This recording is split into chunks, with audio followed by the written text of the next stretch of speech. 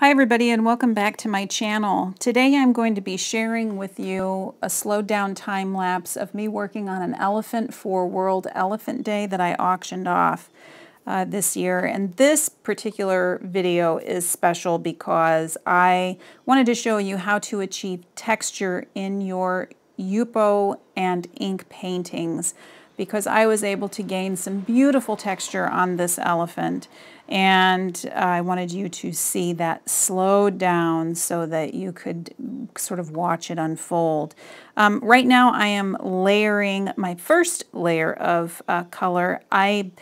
Honestly, I have no idea which colors that I used on this. I know I used a little bit of Daler and Rowney FW inks and Payne's Gray and black, a little bit of blue.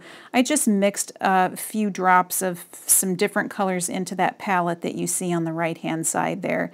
And just wanted to, I knew what color I wanted in my head, and I just wanted to get that down on the paper. So I apologize for not being able to remember exactly which colors that I used. So I lay down my first wash of these colors, and then I'm going back and I'm just trying to mimic the folds of the skin a little bit, the wrinkles of the skin, just so it appears more prominent.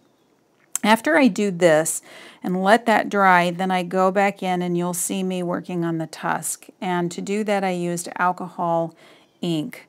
And I just tapped my paintbrush to the tip of the alcohol ink and then just laid that right down on there. Now, I have to apologize because my camera ran out of memory and stopped working while I was stamping, while I was adding the texture. So I have to actually explain to you before I do it what I did so that you can understand the rest of the video. So I used an ink pad by Stampabilities, and it had 3 different colors on it. It had silver, bronze, and gold. And I used a very soft rubbery stamp that looked like gauze. It looked like that's what the stamp was it mimicked gauze. So I just loaded up that stamp. I covered all the areas that I did not want the stamp to be on, and I carefully placed the loaded stamp onto the paper. Now, once that dried, now you see me, I'm coming in with various browns, and you can see that ink from the ink pad is acting as a resist. And all of the colors that I am adding right now, these browns, are settling into the spaces in between. Look how beautiful that looks. It's completely random, but it is achieving this beautiful texture to this elephant.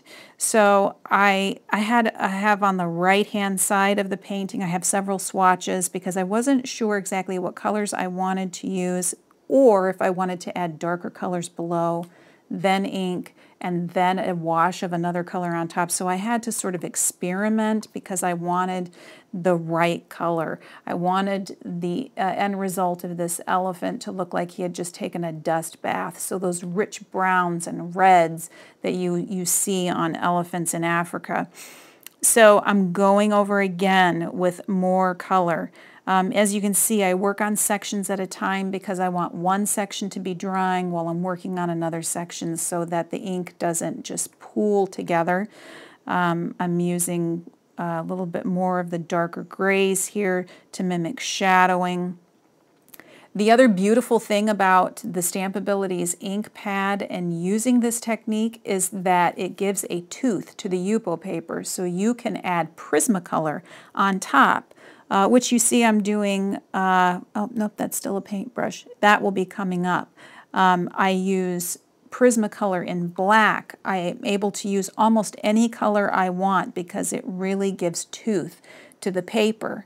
And I love that. So you can use this as a mixed media technique, which I often do anyway. Because I just really like the look of mixed media. So I'm coming over with yet another layer. I'm just adding layers and layers on here, and I go over with shadow. As you can see, I've got more shadow now, and then I will come back in and I will add the lighter colors of orange and yellow and flesh color by Daler and Rowney FW inks in flesh tone. Love that because that's great for highlights. So here I am just speeding up the process because I'm just doing more of the same, just layers and layers. And now you can really see that it's starting to come together with me adding these richer, warm tones.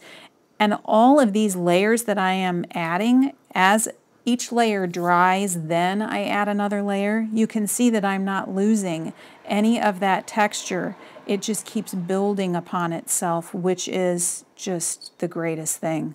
So here I'm using the Prismacolor pencil. I'm tightening up those lines that I want to look realistic. And I'm adding here like a purple reddish color. You'll see around the trunk area here in just a minute, and how it really just warms up the area, and how much tooth that it gives the paper.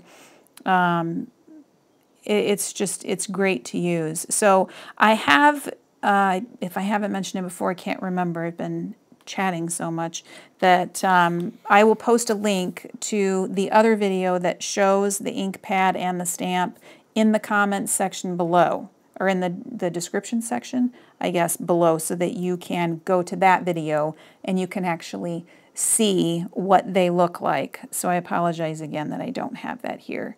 With the ear, I did not add any of the texture because I wanted the ear to look very smooth like an elephant's ear, and I just added various yellows and oranges and the flesh tone, a little bit of brown, a little bit of gray, and then I let it dry. I used a hair dryer, which you can't see from the screen here, but just to help it dry a little bit quicker because I used a lot of water on here. So please try this technique. Let me know what you think. And if you have any questions that I did not answer, please feel free to leave them, and I will get back to you as soon as I'm able. I hope this video was helpful, and I hope that it encourages you to create some magnificent art, and I would love to know what you do with it. So thanks a lot for watching, everybody, and I will see you next time. Bye.